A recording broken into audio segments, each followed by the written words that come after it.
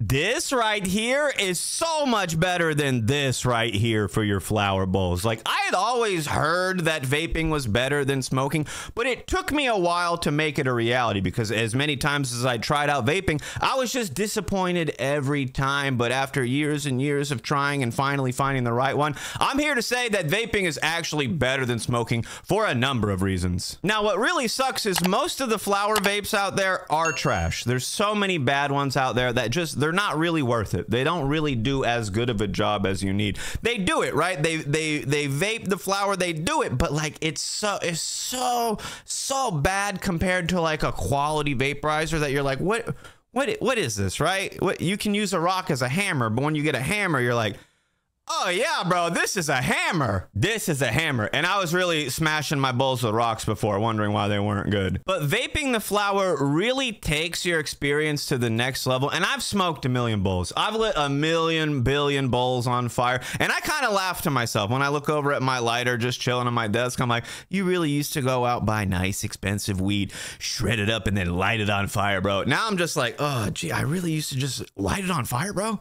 I would just light it on fire. Bro, vaping, it gives you so much more out of your flower. You get such a better hit. You get so much flavor and the pure cannabinoids in your hit. Like, it's so wild to me that when you light a bowl on fire, most of the smoke, most of what you're inhaling and exhaling is just nothing. It's just nothing. Like, your bowl wasn't 100% cannabinoids. It was maybe 30%. So 70% of that plant material in there, you're just lighting it on fire and you're just breathing in smoke. That to me is wild, right? It's so wild. When you use a flower vaporizer, you're just getting the good stuff. You're just getting the good stuff. If you're doing it right, you're inhaling just the good parts of the plant that get you high and leaving behind the bad stuff. There's all these people out there trying to clean up their smoke. Oh yeah, I use a little filter. I use a hemp wick. Just if you want clean hits, vape it. Everything else is stupid. In comparison, it is stupid in comparison to how much cleaner the vapor hit is than trying to clean up with filters and hemp wicks and even like ash catchers and 10 percolators.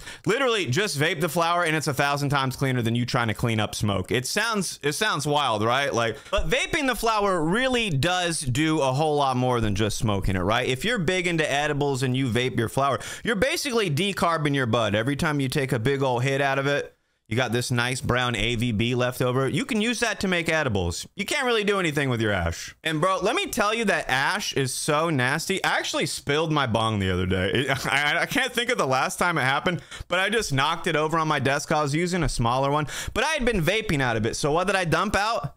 Well, mostly clean water with little bits of flour in it. Because on the glass screen bowl I use, sometimes I pull tiny little specks of flour through and there's little brown, little green bits of flour floating in there. But no ash, no nasty black water. I spilled it all over my desk and somebody in the chat was like, you know, good thing that's not ash water. And I was really thinking about it like, yeah, bro, I'd be pissed if that water was full of ash. But it's not just about spilling it, right?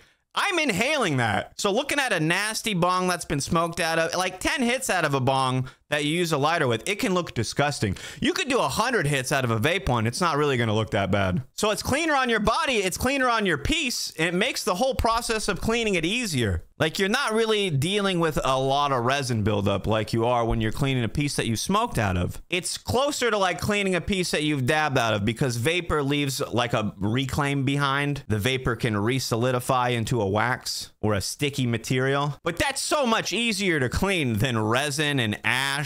So it goes through your piece cleaner, it goes in your body cleaner, and then you have decarbed bud after that you could make edibles with. I don't really make anything with mine. I really just throw it away. But there's so many people out there that get a whole extra benefit out of their AVB. Now, I've done it a few times. I don't throw it all away. But like for me, I need a higher dose of edibles. So like if I already vaped out most of the cannabinoids, it's a lot of work to get like AVB edibles. But for some people, like those are the best things. Like they don't need a high dose. And if you have a ton of flower that you've been vaping through, you got a ton of decarbed bud ready, you can use it for stuff. Tinctures, edibles, topicals. So with a flower vape, you can just get a lot more out of your flower. You're getting cleaner hits. It's cleaner on your body. It's easier on your throat. It's easier to take the bigger hits. I've heard so many people in my Twitch chat say they've switched to vaping and they tried to smoke a bowl after weeks or months of vaping mostly. And it's like awful every time. I mean, I did it on 520. I did the combustion stream.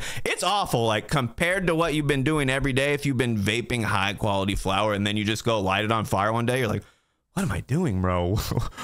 What is this? So if you want to learn more about the hammer that I use, tune into my Twitch stream. I go live at 9 p.m. Eastern for a sesh. I have some videos about it. But tonight on Twitch, I'm going to be looking at people's weed and dabs from around the world. So if you want to participate, post a picture of your weed or dabs in my Discord and add a location, state, or country. That way we can look at weed from all around the world. See you on Twitch tonight. And if you haven't seen these dang old strawberry cough reviews, check it out because it's a hoot and a holler. Have a lit day, my dudes.